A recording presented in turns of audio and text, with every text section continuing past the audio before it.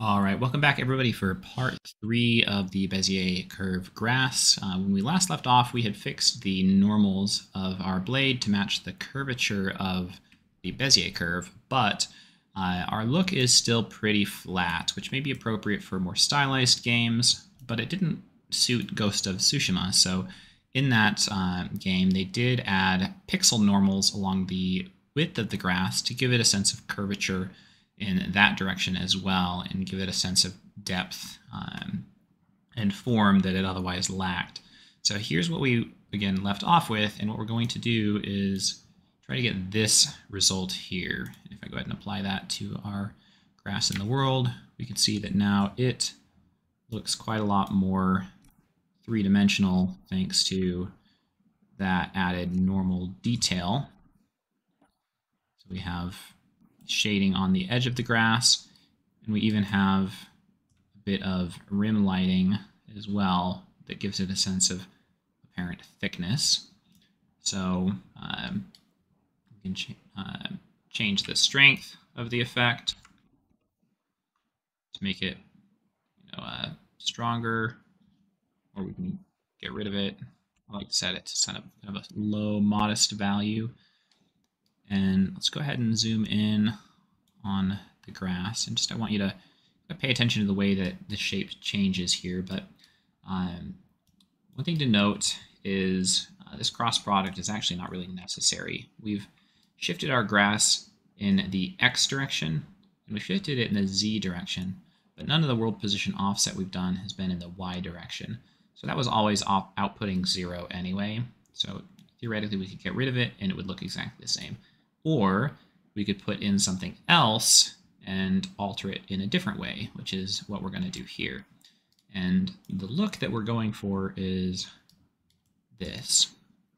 So this defines the facing direction of a pixel along the width of the grass. So hopefully this is kind of apparent as you look at it, but the black here is saying point in a negative Y direction or to the left. And the white is saying point in the positive Y direction or to the right. So you can see that this black here corresponds to this rim of the grass. The white here is this face, which is pointing to the right, and therefore is in shadow. This is pointing to the left, and is therefore in the light, just like this rim. And this is in shadow, pointing to the right again. So we have a kind of a V-shaped grass with a bit of a rim on the edge. So that's what's defining the shape. And we can see that we're just interpolating between +1 and -1 to control the vector. And and that looks like this because we can't see the -1. But if we were to go ahead and look at the absolute value, we would see this, right? So how do we create this look? So there's lots of different ways you could potentially do this.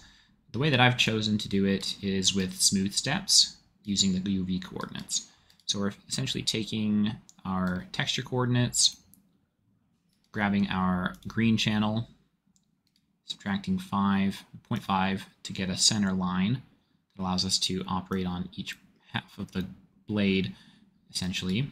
For the midrib, we're taking a smooth step like this. So I'm setting a softness value and subtracting that from 0 for the min and using itself for the max.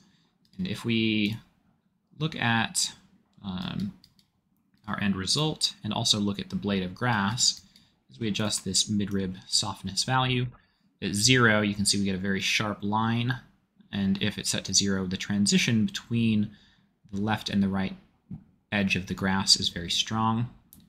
If I set it to something higher, we get a very soft gradient from where the grass is pointing to the left and where the grass is pointing to the right. I kind of like setting this to some relatively low value that gives a nice level of sharpness, but also still looks kind of organic and natural. For the bottom section, this is controlling the rim. So we're taking the absolute value of our subtraction, our subtracted UV coordinates, which is giving us a gradient where 0 is in the middle, and we've got 0.5 on each of the left and right edges. And when we smooth step between that, we have these rim positions and softness values we can control. So if we look at these, and again, pay attention to the way the grass is changing, when I change the position, you can see that the rim can move towards the center.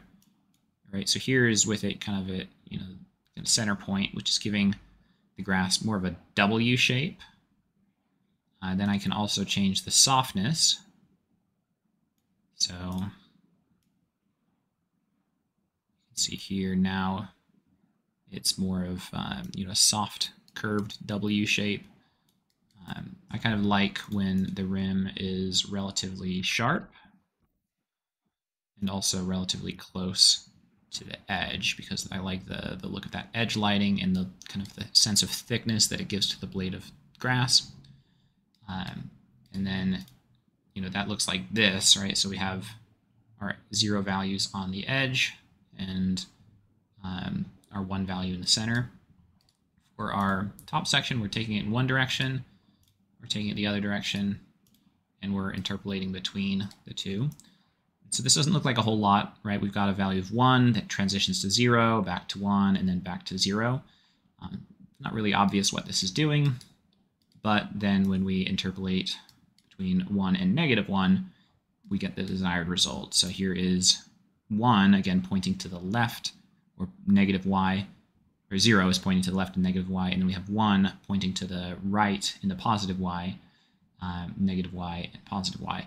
And to understand how and why this works, you really just need to understand normal maps in general and how the value of a particular channel tells the shader how much that pixel is pointing in that direction, right? So we can see that if this is the y direction, because we're putting it into the y channel of our normal, which we're normalizing and ultimately putting in the normal output of our shader, we're saying this negative value should point to the left, this positive value should point to the right.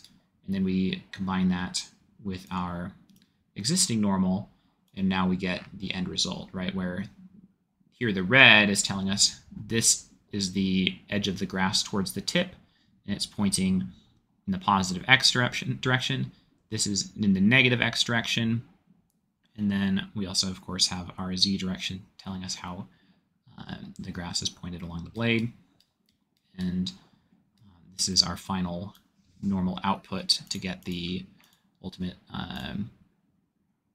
look that we are going for. And then in addition to all of this, I've also, as you can see, added some color and specular to the grass. So if I see if I can find an angle where this is visible, like that, there we go. You can see that what I've done here is just grabbed a noise texture and I'm stretching it out a lot, so it gives the look of veins along the blade of grass. I'm also using that to interpolate between darker and lighter color, as well as different levels of roughness and specularity. So I'm going to go ahead and just maximize this. So here's this particular, just very simple way of giving it a bit of color and texture. And then here is the Y normal node group. Just zoom in on that so everybody can see it a little better.